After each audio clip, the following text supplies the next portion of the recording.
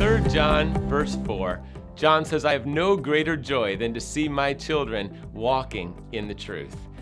Hope you have a passion for the truth as a parent, and you communicate God's truth, His Word. You help your child soak up the truth. And then there's lots of debriefing, there's lots of conversations. So if your child is reading something, learning something at school, learns something at church, watches something on the television, you can talk about what is true, what is not true. They might have exposure to a lot of different things. Recently, our children had some exposure to conversation about hypnotism.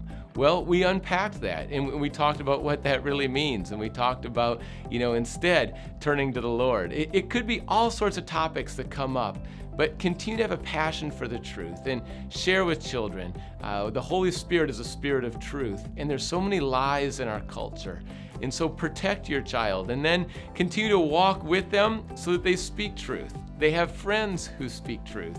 And if they start to tell lies, don't make any room for lies in your own life. But then also, when they start to fib, walk them through why they lied and what were they afraid of and what was their motivation and then what was the real truth, and then affirm them. Love rejoices with the truth. Have a passion for the truth. Live out the truth. Jesus is the truth. And your kids will pick that up, and you'll have great joy as they walk in truth.